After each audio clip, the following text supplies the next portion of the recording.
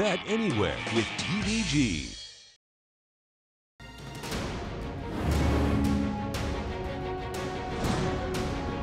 It took him 4 races to break his maiden, but Lord Simba seems to have finally figured things out. And Lord Simba impressively makes his stakes debut a winning one. To earn his first Grade 2 win, he'll have to beat some proven competitors, including a $1 million earner with one of the biggest closing kicks in Arcadia.